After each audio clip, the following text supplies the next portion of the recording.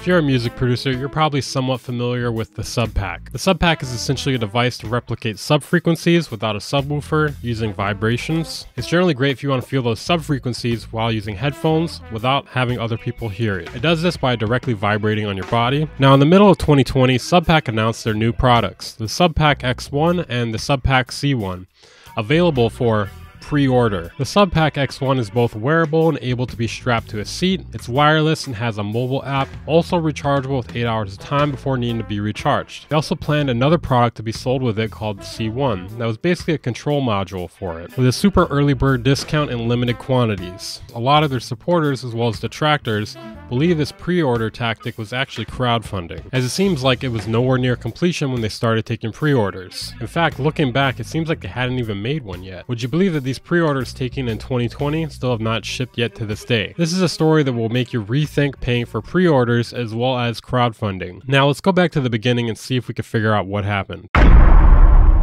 They stated that they would have the initial shipments going out at the end of the year in 2020. They also stated that working in the age of COVID has been interesting as it has forced us to be even more innovative and take a new look at how we solve various problems. While global supply chains and component availability have been hit hard, manufacturing capacity has also opened up. So we are doing our best to work around any shortcomings to use this to our advantage. That is disgustingly optimistic. So they clearly know they're in deep shit by doing this with COVID going on, because this is a bit after the COVID pandemic had already started, but they chose to paint it with a silver lining seemingly. A few months later, they sent out another email stating that COVID had an impact on their original plans due to supply chains and manufacturing networks being turned on their heads. I feel like this is something they probably should have looked into beforehand. They stated there was a silver lining though, as it gave them a chance to relook at their designs and make some improvements. If you're getting the vibe this may have been rushed out the door, you're not the only one. They had to partner with companies in North America to get parts that were necessary. They also stated that it should be rolling off the production line in March 2021. In the next email, they provided two fairly generic looking images, this one and this one. Appears to be the control module for the Subpac X1, as well as, I'm not sure if this is the actual software, but it appears to be on a stock image of a laptop. I could be wrong though, but this doesn't look like a real laptop and a real picture of the software. It looks like what would happen if you photoshopped it together. Again, I might be wrong though. None of these images actually show the Subpac up close, which is already pretty fishy in my opinion. If it's coming out in 3 months, where's the real thing at? Now, even if the product was ready at this time, it seems like they would still need to do quite a bit of testing on it. Now, this should be obvious why here. You wouldn't want to rush a new product out the doors in case there's bugs with it, or it's not up to standards. It kind of feels like they're rushing to meet deadlines, especially with a product as ambitious as this. It's a purely text update, no pictures, and they are confident that it's still going to ship out at the end of March. I personally wouldn't have had any faith in this at this point. We don't even have pictures of the real thing yet, and they're saying it's coming out a month from this time period. The month finally came. The month the the month finally came. The month that the Subpac was meant to ship, and we got an email. Let's take a poll here, guys. What do you guys think happened? Did it ship? Was there a delay? Was there even pictures of it? Let me know. If you guessed more delays, you're absolutely correct. If you guessed there weren't any pictures either, you were also correct. Come down and get your prize. The prize isn't a Subpac though, sadly.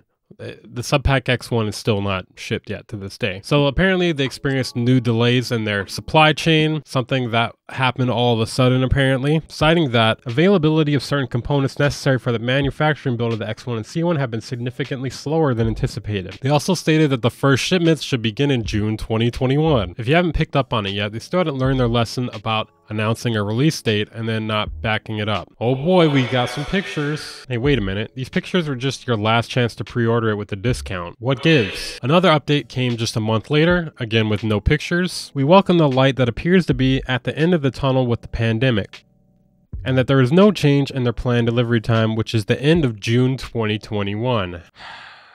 All right.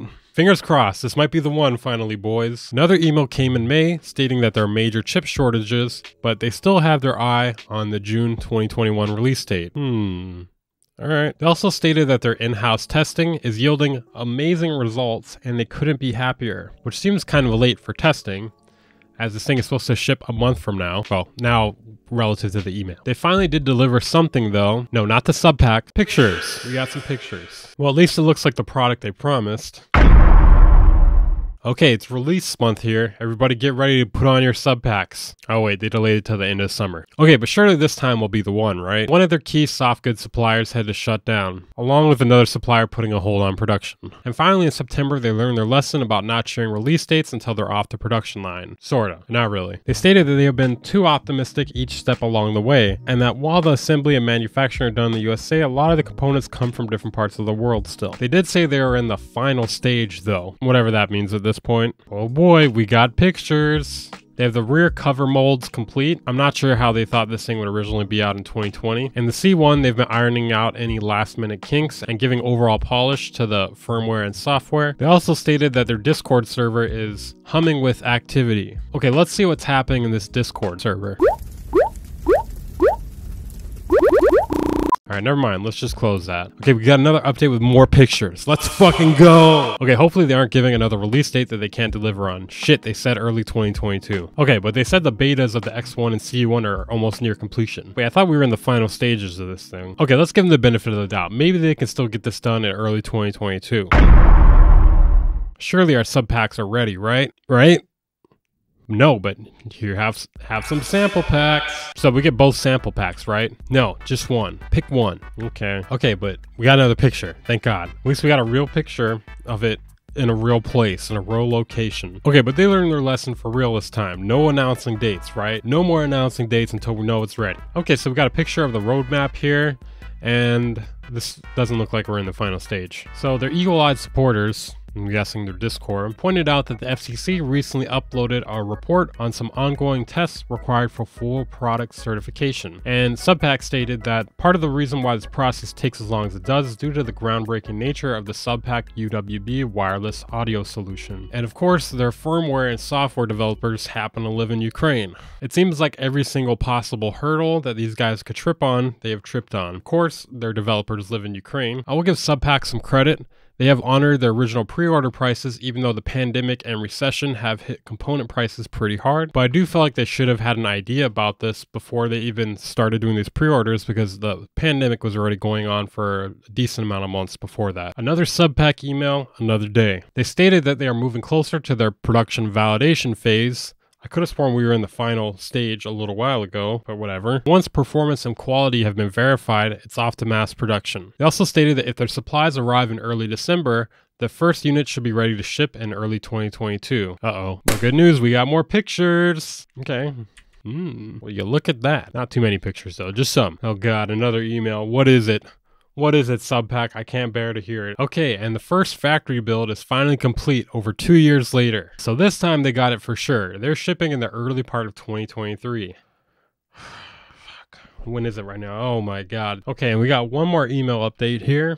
This is the final one to date so far. More delays. We got more delays here. They've uncovered some stability and consistency issues. Oh man, who would have guessed it? Who would have guessed it when you haven't even made the product at all, when you're taking pre-order money for it and you're basically making it from scratch from the second that you're taking the pre-order? How could this happen? How could this happen, man? That's crazy. So basically they found they were unable to consistently drive the system as hard and as long as they want, if you know what I'm saying. For those of you asking why this only surfaced now, well, this is the nature of building a complex system. You're the one who suggested building this complex system and then took money for it before you even made it. What I'm wondering is, did they spend all the money they already made on this? I would assume so at this point because it's been 2.5 years. We're going to be approaching 3 years if this doesn't come out in a few months. Now, originally, I wanted to wait until either this thing came out or until the next update came out, but this was the next update. They didn't meet their release time again, so what am I supposed to do? Am I supposed to just keep waiting? I could be waiting another 3 years at this point. But yeah, essentially this is all the information we have so far. Where are people's sub packs?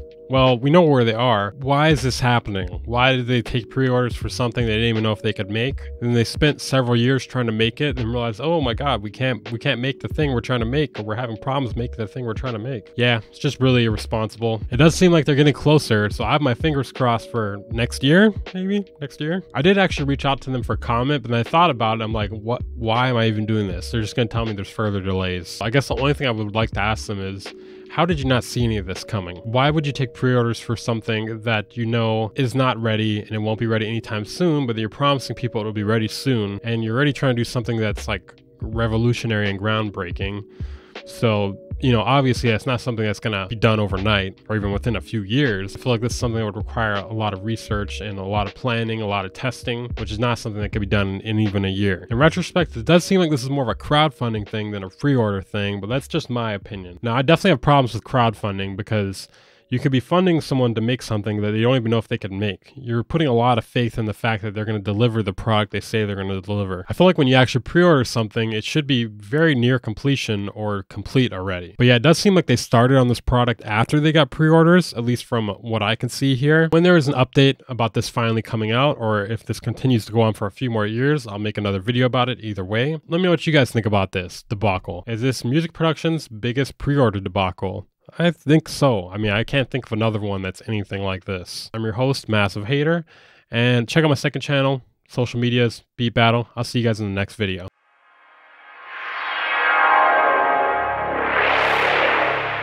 Subpac Incorporated.